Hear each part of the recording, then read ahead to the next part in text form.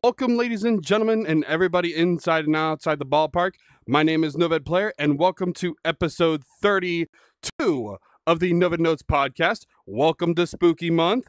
It's the first Saturday episode of October, and with me today, I actually have one of the, in my opinion, one of the biggest influencers when it comes to the horror genre, not only on VR, but across YouTube as well. We have Mr. Creepypasta. How you doing today? Thanks for having me on, man. I appreciate it. Oh, I'm doing good. This is really awesome to be a part of a VR podcast. I've never been in one. Yeah, absolutely. No, it's a blessing to have you on. So I guess, first and foremost, for the general listening audience, who is Mr. Creepypasta? MrCreepyPasta is me. I do scary stories. I basically do like free audiobooks in a way. They're available on YouTube and Spotify, places you can be able to get podcasts and things like that. I've been telling like creepypasta stories online, which are like kind of stories that were shared around, kind of like urban legends were back in the day, on across the internet, usually ones that are copied and pasted around like different forums and stuff. It's already like started out, but like now it's kind of more just unpublished, self-published authors. These are like their kind of stories they get around.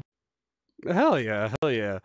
So I guess first and foremost, right? So you've been around YouTube for pretty long time now. I would say it's definitely been over a decade now. 14 years. Yeah. Yeah, it's definitely over 10 years. Yeah, I was gonna say. So, what kind of got you started in the whole like voice narration, with horror stories and creepypastas in general? Well, so like I was one of the first people to do like voice recording stories on YouTube. There was a few others that like came before me that all did really short form. Everything they did was very like 4 minutes to 5 minute shorts, which I think like they did a really fantastic job with like making those the short amount of time really spooky. Like I even like really struggle with that now. But like it was like a really odd choice to do voice over primarily visual medium. But like I was in college at the time. I was really into radio dramas at the time and things like that. And I was really into the Creepypasta website, creepypasta.com. So I think at the time, the Creepypasta.com website was going to be bought by somebody else. It's been like bought so many times since then. But like at the time, the forums that they used to have, they don't have anymore, were all talking about like, oh, everything's going to get bought. It's going to get deleted. Everything's going to change. So I was saying like, well, I'm gonna go ahead and try making like this radio show on YouTube, and I'll try to like keep all these stories alive by just recording them into like an audio thing. Like it was never like meant to be anything like big or anything successful. It was just supposed to be like a thing for me to kind of do. And like a lot of people seem to like really like it. Like I was going through like some really like tough times then, because like I did stuff, I think maybe like 4 or 5 videos. And then, like, I was like, well, I'm gonna go ahead and like, I'm not doing anything with it. Nobody really watches these. But then some comments started rolling in. Like, when I was going through like this rough time, like, I looked at the comments and people were saying stuff like, "Oh, where did he go? Oh, like, I thought you were gonna make some more videos. Like, you're gonna post something else." And then, like, I immediately was like, well, I mean, if they liked it, I might as well try something. I'll post another video, and it just seemed to like really take off there. People were like liking it, people were happy that I was doing it, so I just kept doing it. Now I'm here.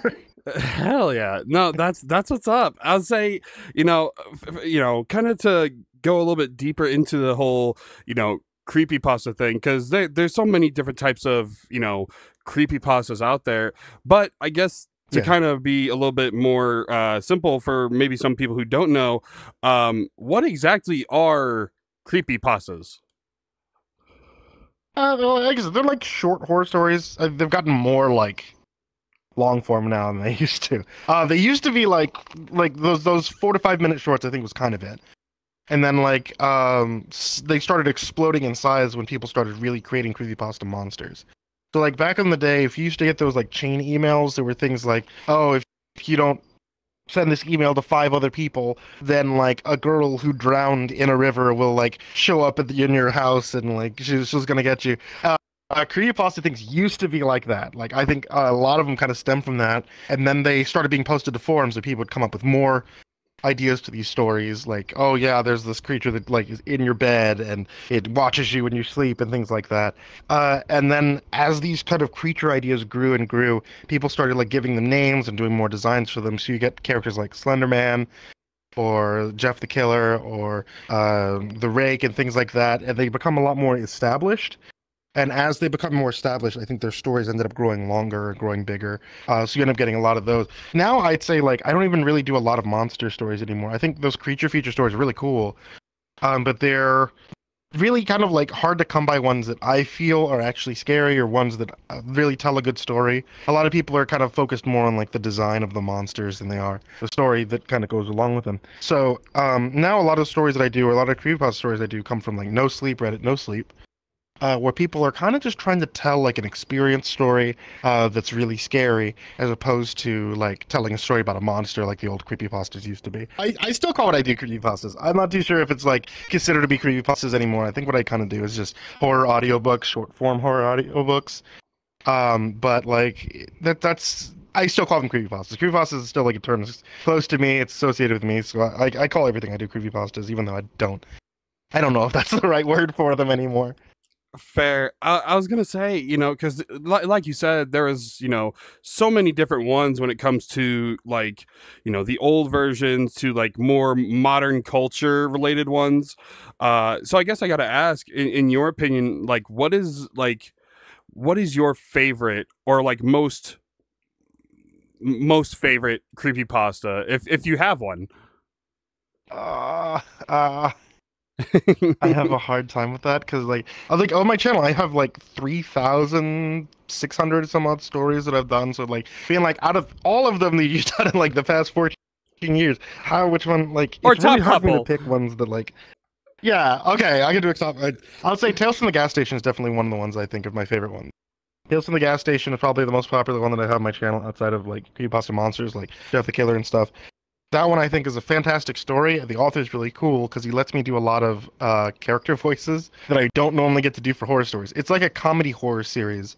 So like there's like characters who have like very just strange like very strange characters. Like there's an egg-shaped woman that's able to like tell somebody's fortune. So yeah, now that I could just tell you, I gotta get your head, I can tell your fortune. I get to do these weird ass fucking voices that I would never do in any other story. And if I did, like they'd probably be really laughed at. But like he wanted to be comedic, so he lets me do it. One of the other characters he lets me do just Larry the Cable Guy for it, and like that series itself blew up so big. I did 4 audiobooks, like actual audiobooks for him that are available on Audible, because like that series was just so ginormous and it really sold like really well for him. I'm really glad about that too.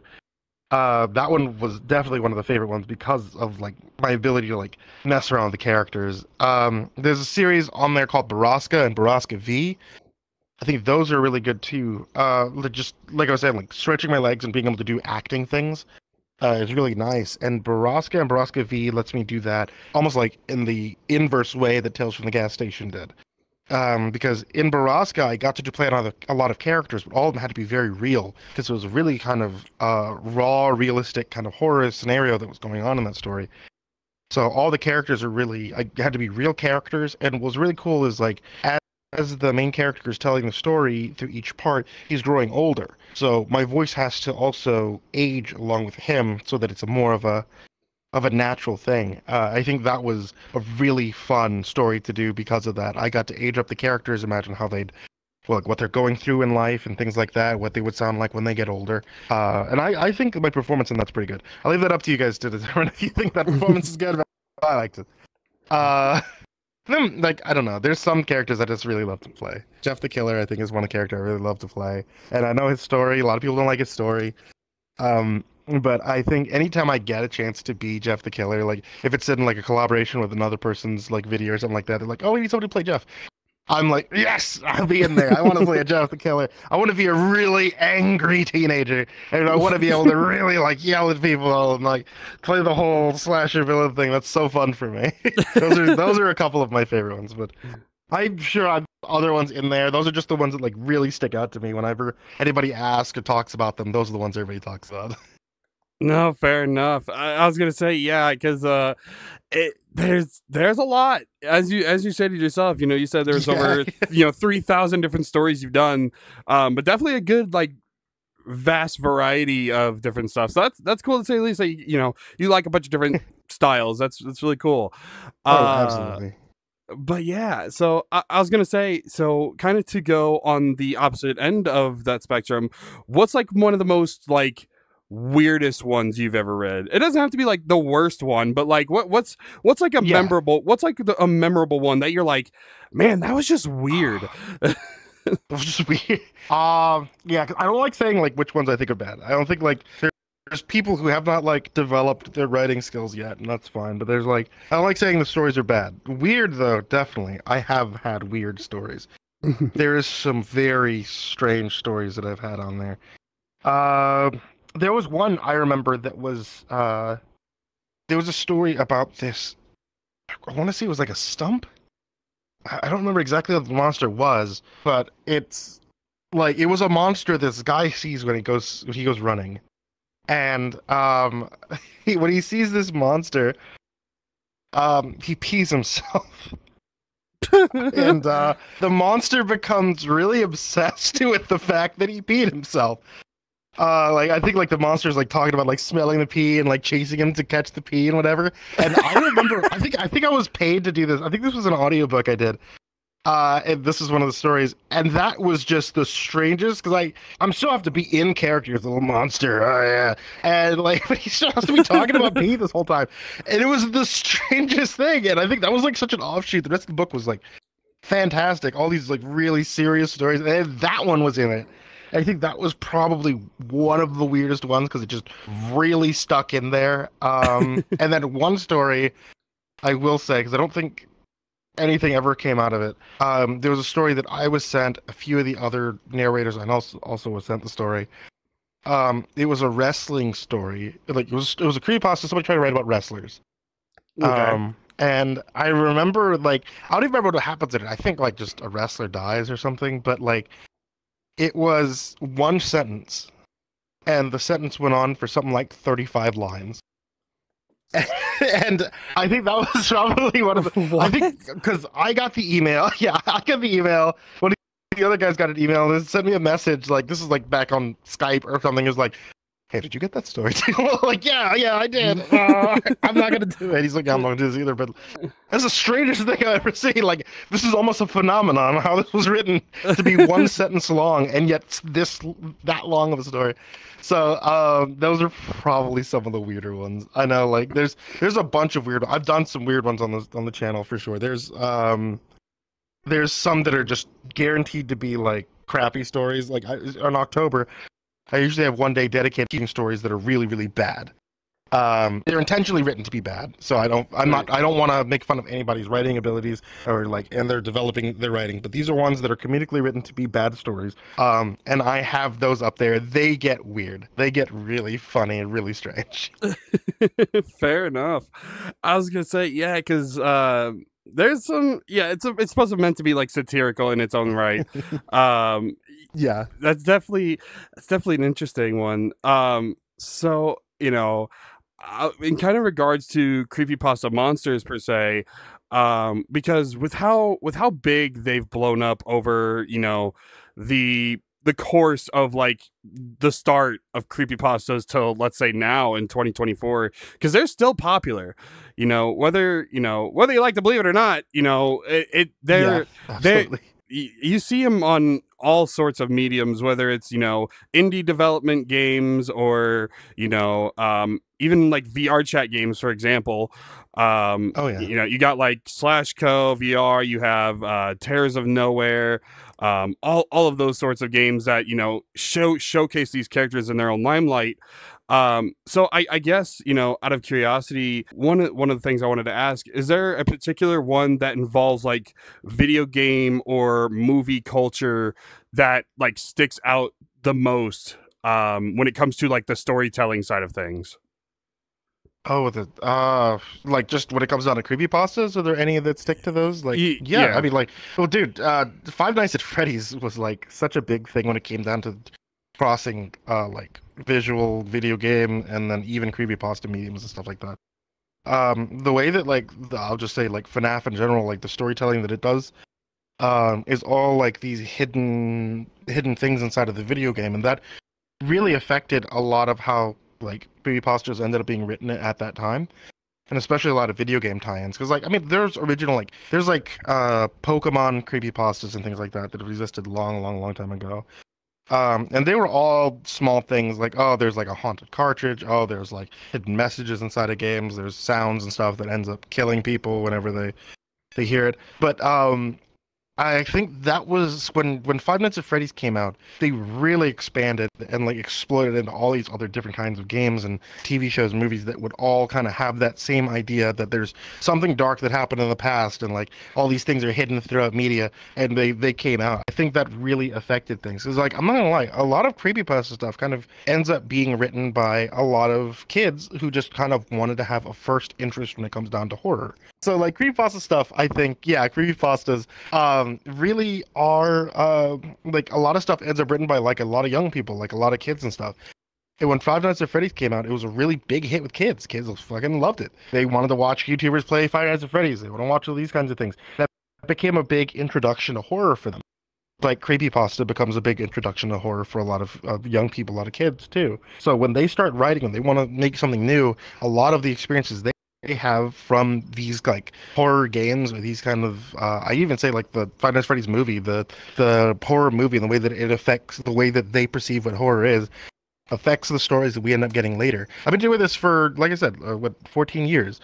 That's enough for like, 3 generations of people to go from high school to college. And that means that like the stories that I see come from people who were, ends up being in their late teens to early 20s. And the stories that I had started off with reading before are now the stories that come into me from like, hey, this is what I've been watching you since I was a kid. Here's things that I write now. And I can definitely see the influences from things at that time, things that really made them like creepypasta stuff in the beginning and then coming back into now. And I love that about like a lot of things. I have like really unpopular opinions because I'm like, yeah, things that are fun and good and that everyone enjoys, I love them. I don't really have like a big like, these new things suck, they're not really as good as they used to be. It's like, yeah, I mean, they're not as good because they don't get you as scared, but like still new things that come in are scary to the people that are new to it. And I think that's really cool.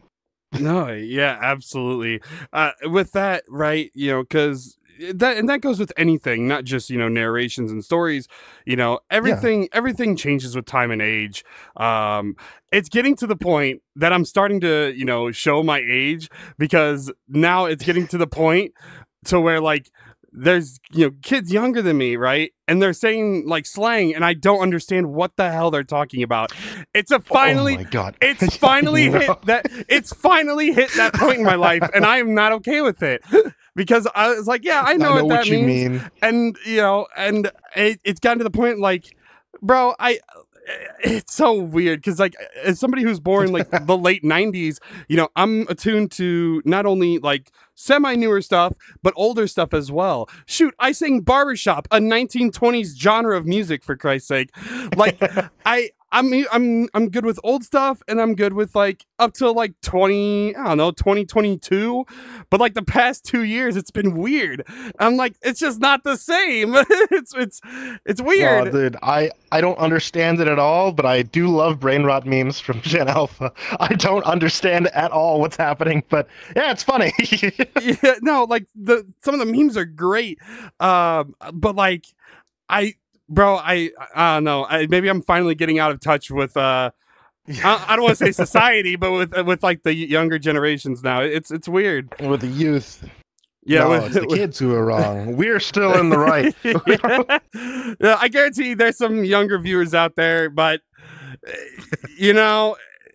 I'm uncultured. That's one of the ongoing gags of the show. I'm uncultured. This is why I learn about many different types of things while doing this podcast. But so, yeah, it's definitely a lot different when it comes to, the variety of storytelling.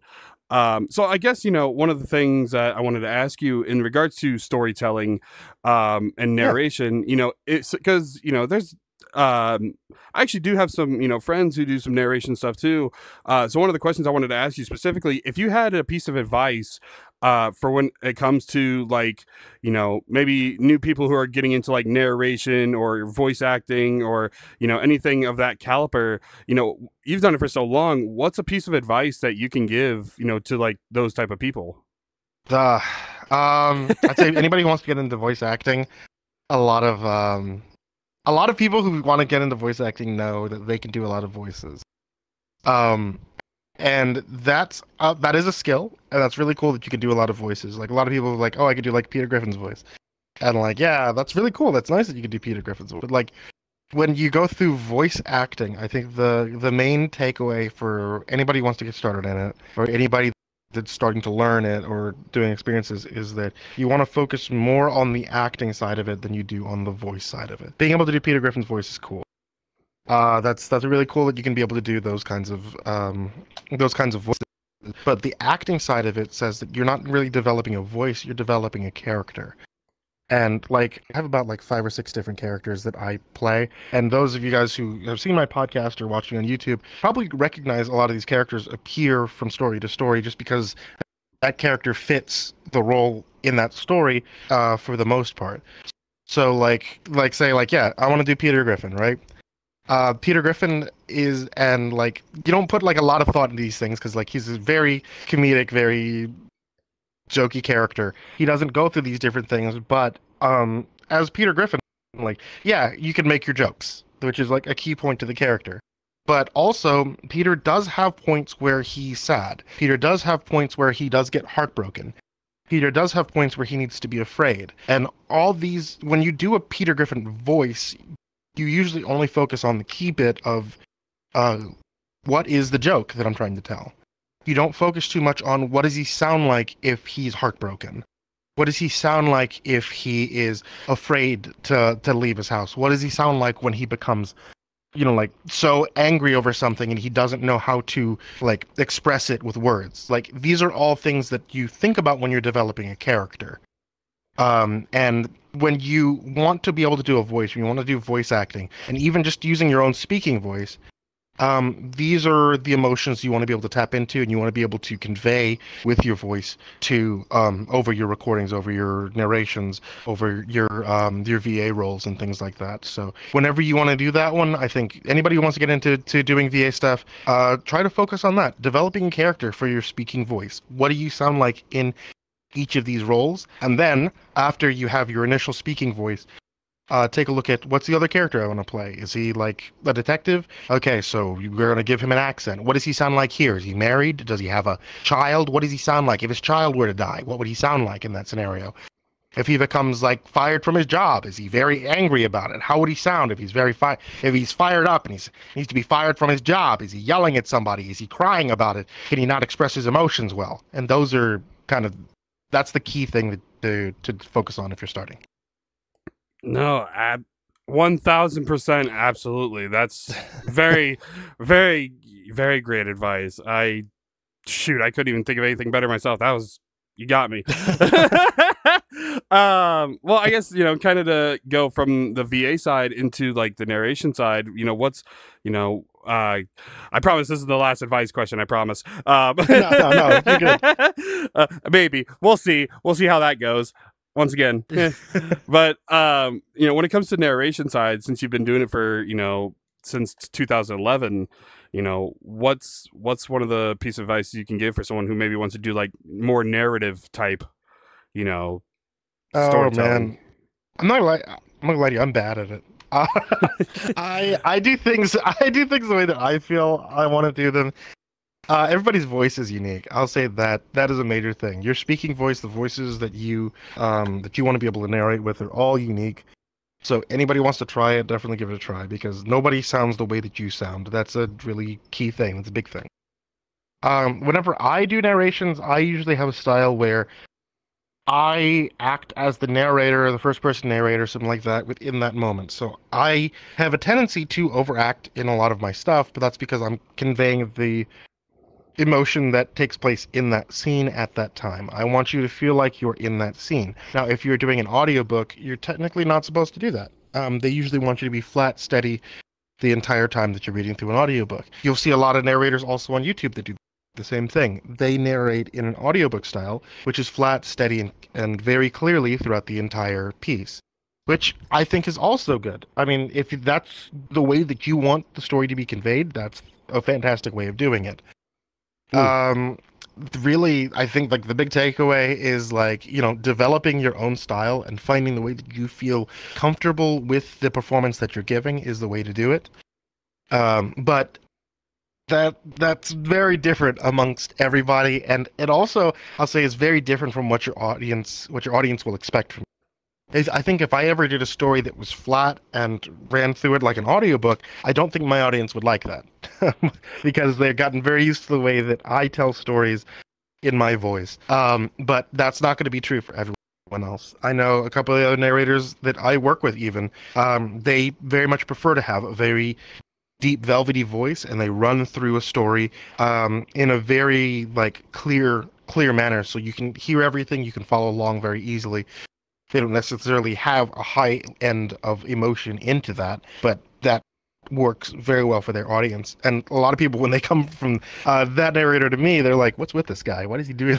He's talking way too quick. I can't get it. So like, I definitely know there's different styles, but like I said, I'm bad at it when it comes to that. I never went through like classes or training or things like that for this. This is me trying to feel things out, find out what my audience seems to like from me, and then try to do more of that for them.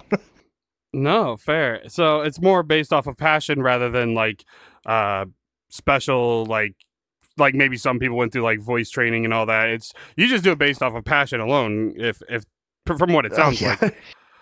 No, that's yeah. I never actually went to like a school for any kind of voice work. Fair enough. Well, that's really cool, man. I was gonna say, so obviously, for the people who are watching the video, we are on VR. So I guess, kind of to delve into, that. So what got you into VRChat in the first place? Oh man, I didn't want to play VRChat for the longest time. So I got super into VR like when it first was like a big thing that like you could purchase in general. Like I think I had a Vive, the first Vive, when that one came out. I saved up money and I bought it, which was really rough, let me tell you, because I just got married. So like we didn't have a lot of extra money, and I was like, I'm just gonna put money on the side. I just want to get this computer video game thing. Talking to my wife, and she was like, all right, whatever you want to do. And I fell into it really hard, and I really enjoyed virtual reality. There was a lot of virtual reality things to do, experiences and stuff like that. VRChat, I always saw it was just like Ugandan knuckles and memes and like kids screaming. So I was like, I don't really want to play this game. It wasn't until like 2017 or something like that I was like, okay, one of our friends was like gonna play it, so I hopped in with him, and it turned out really fun because we saw a lot of really cool things that I didn't know people were doing, like recreating video game areas and things like that in VR. And also the fact that you could create in VR, I think was one of the big draws to me. The fact that I could learn how to make my own worlds and characters and things like that was amazing. So I got really into it from that point. I started learning Unity, learning a lot of game dev stuff that I ended up learning using later. Like right now, I do development for my own horror games and things like that you can find on itch. But that's all thanks to VRChat, because like thanks to VRChat, VRChat SDK and stuff, I was forced to learn C#. I didn't want to, but I was not forced to learn it. Which like helped me out being able to code in C# now. But completely learning Blender and things like that. These are things I never knew. I ended up learning after I turned 30, because it's just like, well, I want to go ahead and learn new skills. These are the new skills to learn.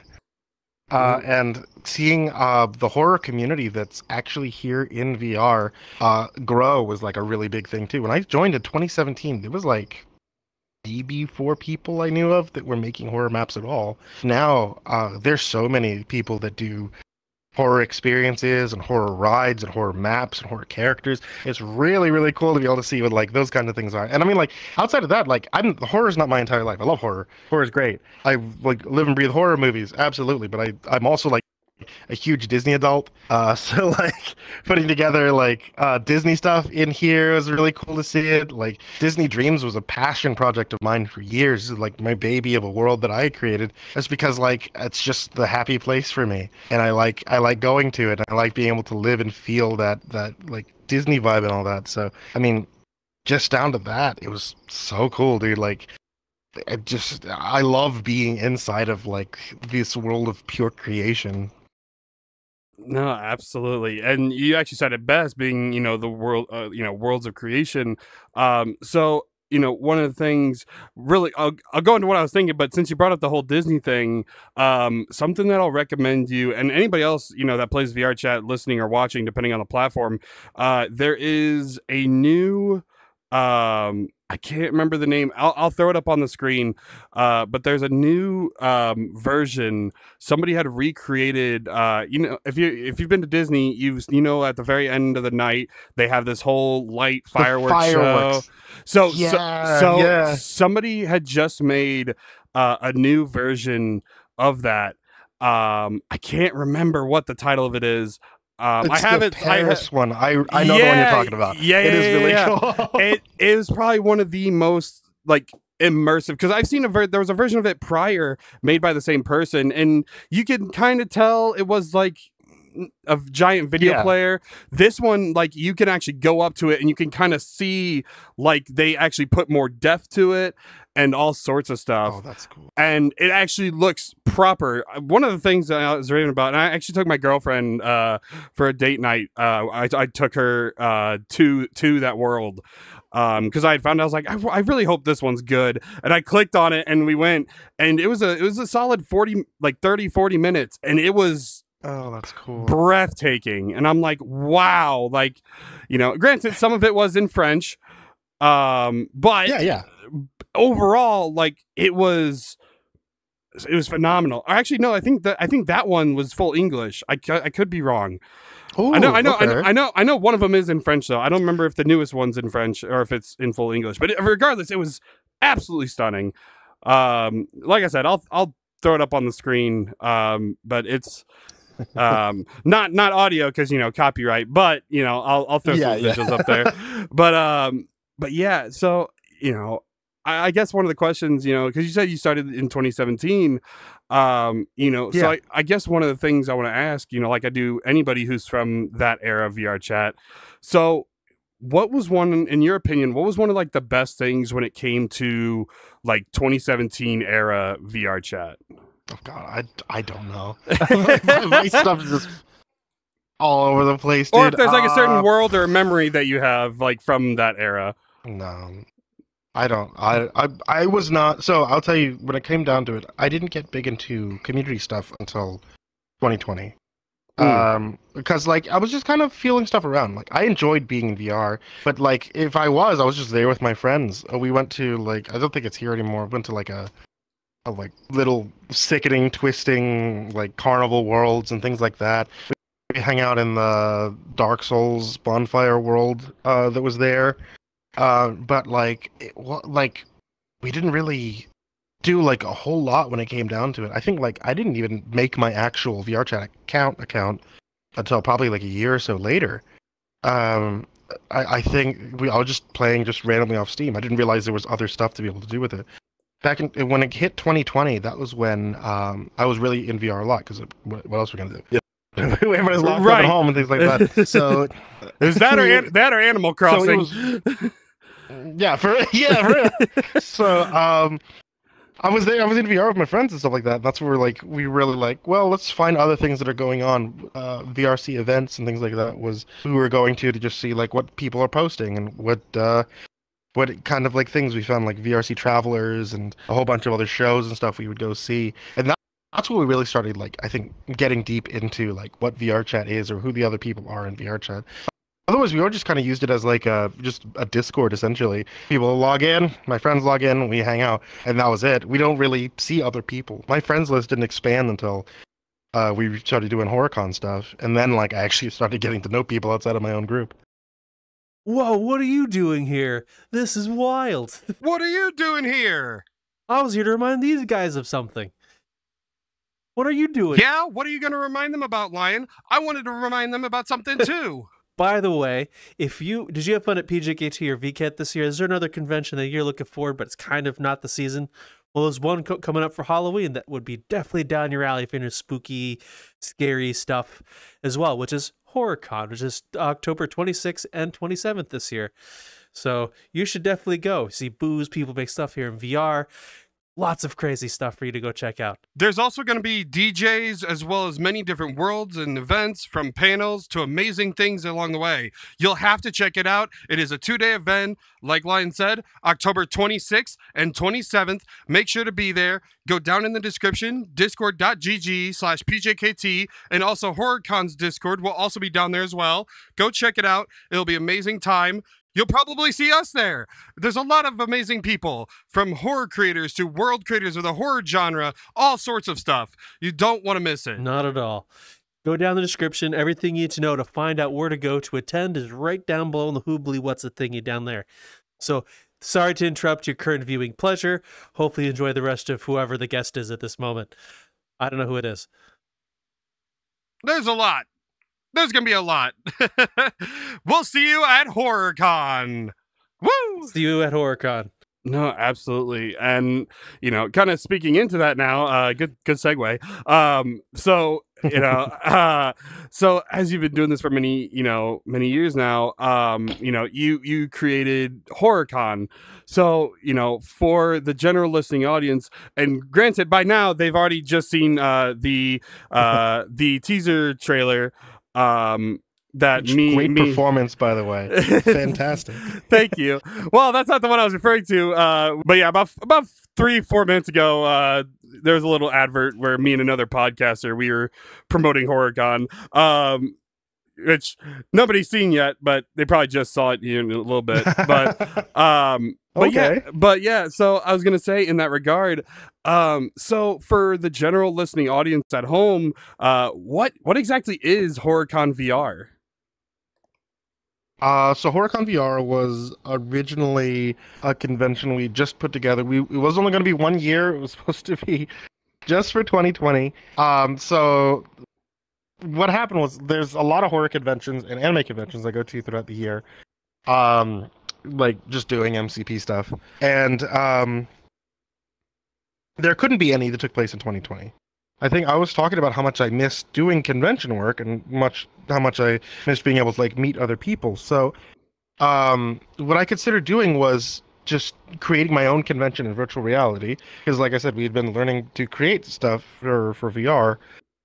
And I kind of posed it as a joke on Twitter, and I was like, hey, what if we did something like this? Ha ha ha ha ha. And Miss Mad Hat, who was somebody who was doing stuff for me at the time, she was scouting stories for me, she just sends me a message, is like, hey, if you want to do that, I will organize it.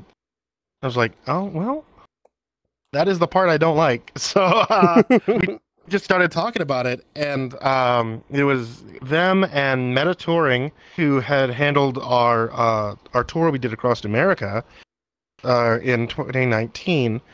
Basically, both got on board, and they were like, yeah, we'd love to be able to do stuff together. So we pulled together a convention space, very, very sloppily as much as we could, considering we'd never done a convention before. We put together a convention space in 2020. It was just HorrorCon VR.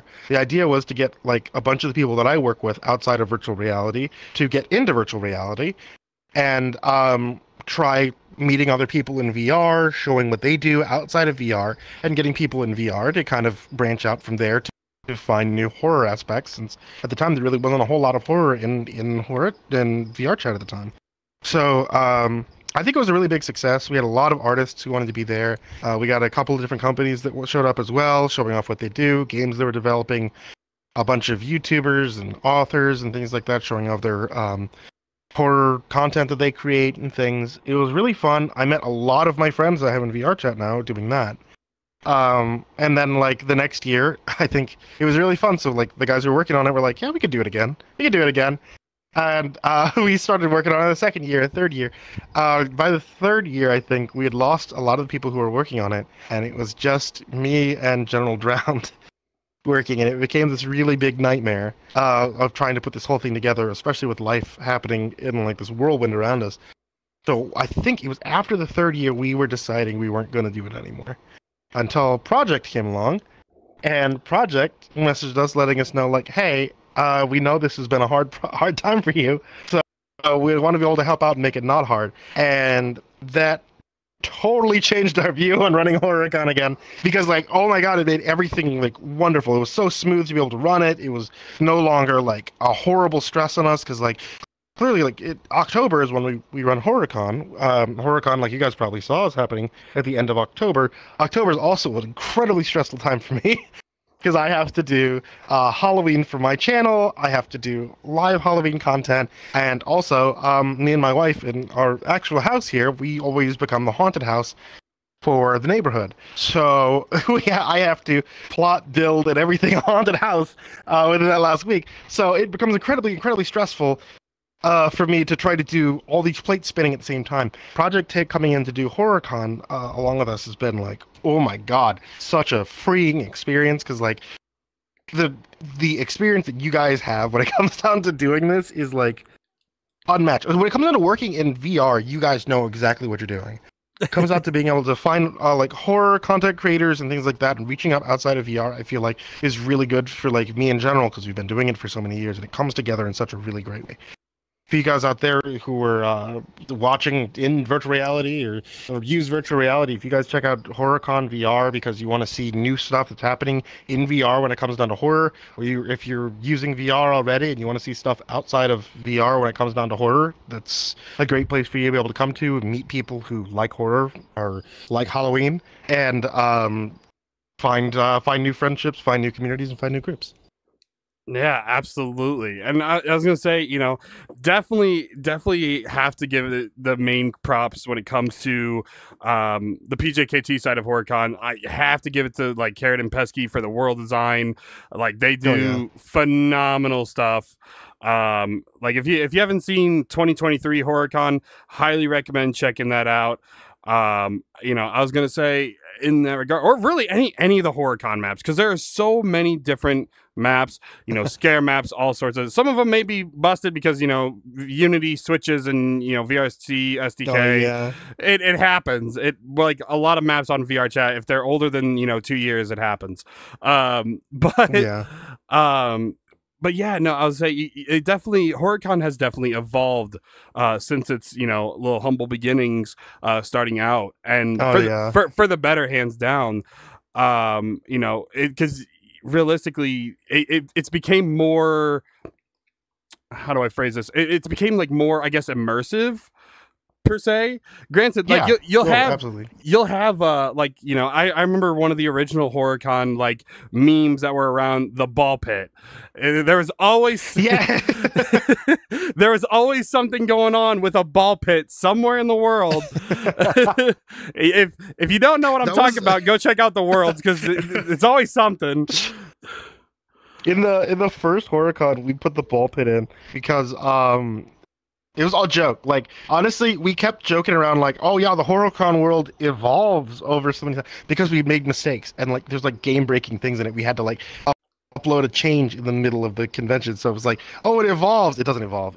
We just kept making mistakes because we don't know what we're doing. The ball pit was one thing we put in there because we were saying like, the first year especially, like, oh, this is either going to be like really fun and there's a lot of people to go, or this is gonna be really shitty. We're the only ones who are gonna be there, so we gotta put the ball pit in to show like the like really shitty side of it. And like one of the upload changes I had made on the last day is there's a yellow pee stain in the bottom of the ball pit every time on the last day of HorrorCon. So for 3 years there's a ball pit that I'm pretty sure if you go to one of the old worlds now, if they still work, and you go to the ball pit, you put your head below the balls, you'll see there's a big yellow stain at the bottom of the ball pit. Every year, everybody pees in the ball pit. But the ball pit was such a huge hit. There's a couple of memes we always have at HorrorCon, and we keep putting them back in. One of them is the ball pit. The ball pit's been around since the beginning. The other one is the corpse dog. So there's a dog that's in the first HorrorCon map. If you find, actually for the first 3 years, if you find him, he's around there. And Corpse Husband did the voice for the dog for us. He's really cool. We've known him for a long time, back since he used to do YouTube.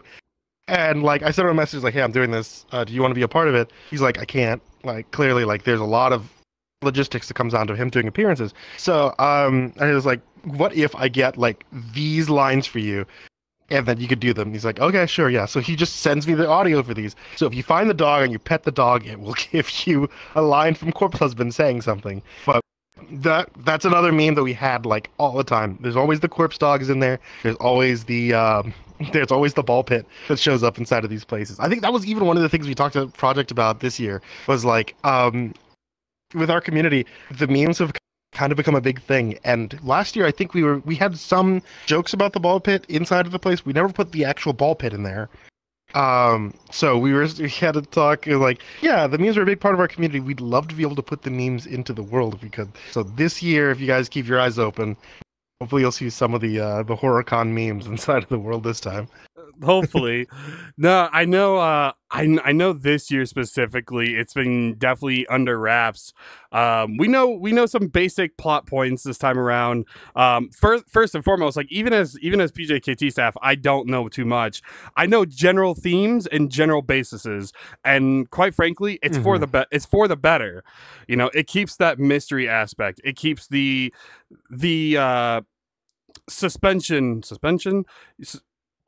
suspense. That's the word. Words are suspense. Hard. Yeah.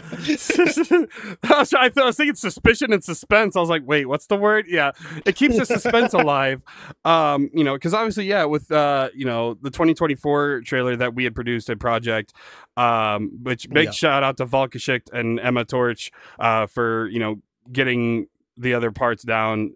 Vol actually made like the set. Like that entire world was all made by her. The avatar that, you know, the sailor, that was also made by her.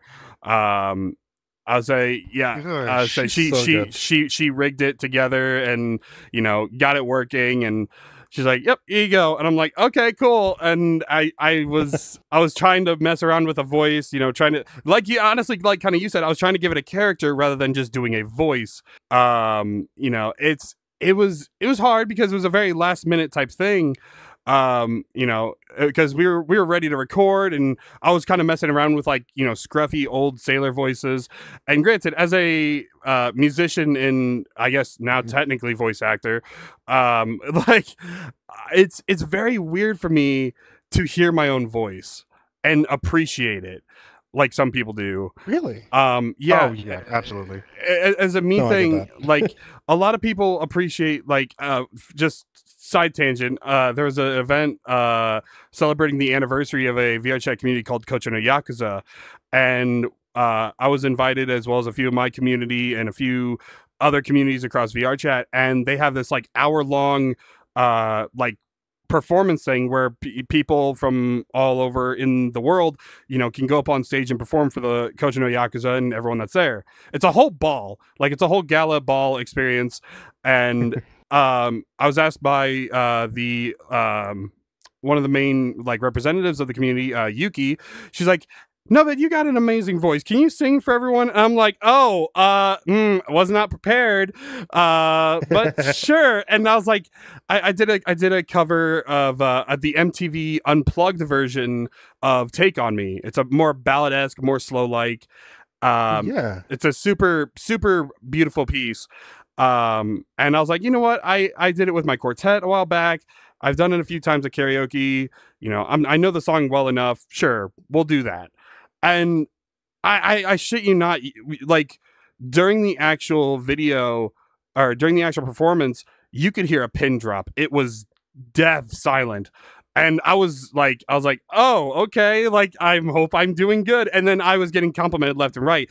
I'm like, in my head, I don't think that, you know, I just think like, yeah, I'm mediocre or stuff like that. And maybe it's self-esteem issues. There's a whole baggage list of stuff that it could be, but but I never give myself enough credit in that sense. But yeah, the point being, like, it's really weird for me to hear my own voice, you know, especially when it comes to like VA, because me personally, I know it's me that's doing it, so it's kind of weird. I had some people, they didn't even recognize it was me. I was like, really? It just sounds like me. They're like, not really. I'm like, okay, cool. I guess I nailed that part, I guess. Like, it's really weird, you know? No, it's good to have like good feedback from people, dude. Like that's the best feeling, is knowing that you've done something that like makes somebody else like happy with it or entertained with it. Like, oh, that's such a good feeling. So yeah, no, dude, you should be proud of the performance you gave. Like, you did really well with that sailor. Thank you. So I guess kind of to go back a little bit into the topic. So we were talking about the memes. So what brought on the HorrorCon skeleton that is now seen? Oh yeah, I forgot about him.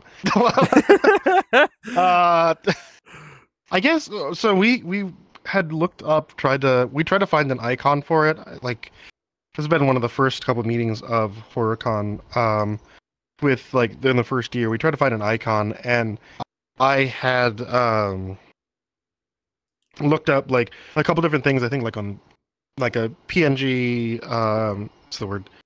Like stock photo website.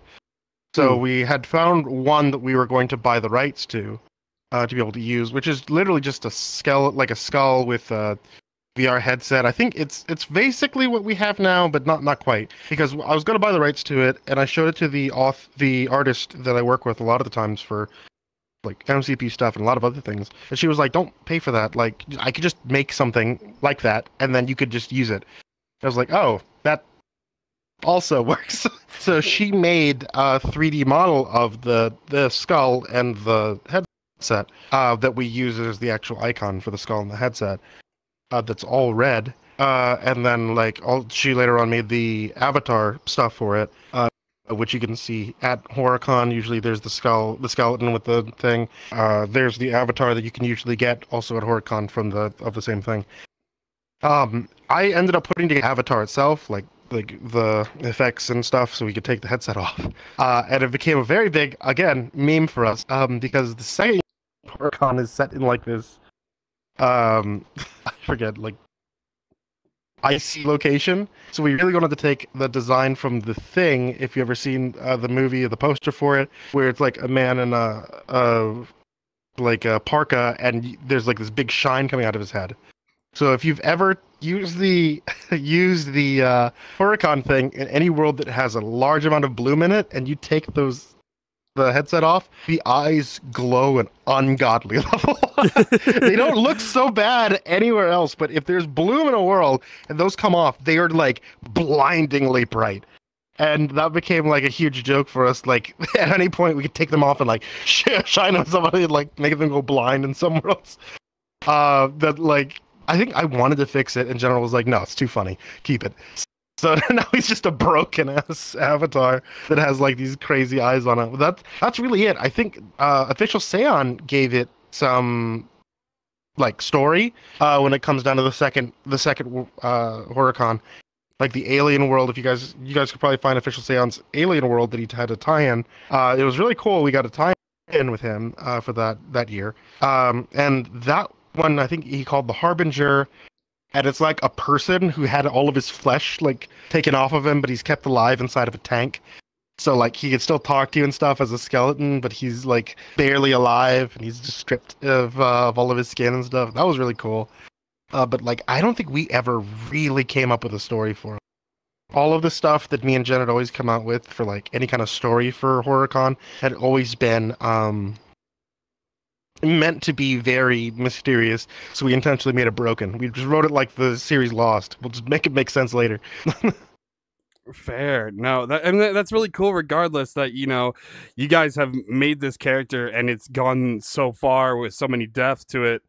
You know, I would say it's definitely the icon for sure when it comes to like what is seen at, you know, with HorrorCon. It's always been that's why we had to include it with this year's trailer. Like, we're like, it wouldn't be right if we didn't, you know. And yeah, I feel you. I was like, I have that avatar. Like, do we want to just like, you know, make it to where like it's a giant creature just coming out of the thing? Like, you know, why not? And you know, who knows? It might be used in future, maybe opening and closing ceremony stuff. You'll have to wait and see. That stuff's still being in development. But yeah, no, it's it's definitely absolutely, at least in my opinion, it's definitely crazy how far HorrorCon in general has grown. So definitely kudos in that regard. You know, I know you said Project was, you know, one to thank in that regard. But regardless, you are still, you know, keeping it alive by, you know, maintaining it, to say the least. Because realistically you could have been like, nah, we're finally done or something like that. But, you know, at least you want it to keep going, you know, so that's it's a good thing. When it comes down to like a lot of stuff, it comes down to like my YouTube channel and everything else. I think like just for the most part, I just like making people happy. So the thing that kept us going with HorrorCon, even when it was like, oh, this is incredibly stressful, oh, like, we have a lot of other stuff going on, I don't know if we can do it. At the end of the day, like, the reason me and Jen kept doing it is because, like, a lot of people really like going. And a lot of artists, especially, really liked having their booth there. They really liked going to, or being a part of HorrorCon. So, we just kept making it because people liked it. And when Project came along, like, to be able to help us with it, we were just so thankful for it because it just let us continue to make people happy, and that's what we want to do. No, absolutely. So I guess kind of the, you know, for maybe those that have maybe been to HorrorCon in years past, or maybe those who have not, you know, is there something, and Carrot, if you ever see this, please don't fucking shoot me. Is it, from your POV, besides the world specifically, is there anything that you could potentially tease for HorrorCon 2024? No. We have another tie. I'll say this: there's going to be another scare experience tie-in. I think that's a big thing for me, is making sure that there's like a scare zone. Everyone, because I always loved the idea of any like real life horror convention I go to. There's always like a scare zone area where you go through, and either there's scare actors showing things off, or new technology they're showing off for like haunted houses and stuff. So for HorrorCon, I always want to make sure there is a scare zone, whether it be big or small. And I know that for a fact this year we do have another scare zone. It is very nice. It looks very good. We have another creator actually who came in to make it. So I will tease that. It's not really a tease because we've done it many times before, but it is good this year. Hold on, run that back. You said, what was that part? Make sure I heard that right. It's not really a tease. We've had it in years past, but yeah, we have another creator coming in to make this scare zone. Fair enough. I'll have to re-roll that back on my end because I heard something completely different. I don't know what I heard, but I was like, what did you say? But anyways, well, that's cool. I'm glad to see you guys are doing another scare zone again. Yeah. You know, because I know in years past they've been very well received. I know VRChat issues. It happens. It's VRChat. It always has issues. You can't blame. You cannot blame the creators. You cannot blame the creators when it's a VRChat issue. I'm just saying. I've seen it happen numerous times. But funny enough, I don't know if I'm going to spoil it yet, but I will say somebody who HorrorCon has worked with in the past, I also, we're supposed to be scheduling out an episode for later this month. He actually did hit me back up and he was like, yeah, I'd be down. Like, what day? So hopefully we'll get that figured out. Okay. As a little teaser for you. Because that was like my whole thing with the application. Because I was like, you know what? I don't technically do horror, but I'm gonna do horror this month just so I can at least like be like, hey, here's my application. No, but no. But realistically, I with it being the first year of the podcast, I kind of wanted to make the 1st October horror related, and you know, because realistically, right? And there might be other holidays I might do. I'm still a work in progress when it comes. Like I haven't even hit my first year on the podcast yet. and you know. Oh damn. You're very good. You're good. You're hosting podcasts, dude. You're good. Thank you. It's a good show. Yeah, check will be on PayPal later. But no, I say I'm very excited for this year's HorrorCon in the sense of like, because I know there's been a lot of people who are interested this time around. Funny enough, on the Project Community YouTube channel, I don't know if you know this, that 2024 HorrorCon trailer is now our second most viewed vid on Project Community. Really? Yeah, the first that's one, awesome. The first one being the original one, which is what is Project Community. But yeah, it's been nuts. It's been very well received. A lot of people, I remember at Fest 24 at the after parties, they were asking questions left and right. I was like, give us a week. Because right now we're like the staff needs a break. Like, and that goes for all of you out there. I know y'all are listening, but as of right now, as we're actually recording this, the signups have officially closed.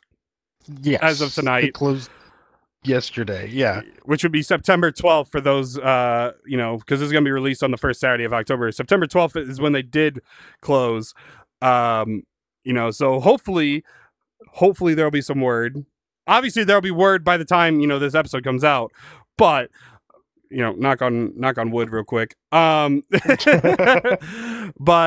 yeah, no, I was gonna say, because you've had access to a lot of it. I'll say, without kind of spoiling anything, because we don't want to, you know, spoil too much. How have you seen any of the submissions or anything in that regard, or like? Oh, the submissions, yes. The submissions I've seen, yes. I was gonna say I haven't seen any of the world, so I don't know what the world's gonna be like. But I've seen submissions for booths and panels. I know that I'll say we had to reorganize the panel schedule to allow for more people. So oh wow, it's a full schedule, yeah. Awesome. Well, that's cool. Like, that's really cool that you're gonna have a full schedule out.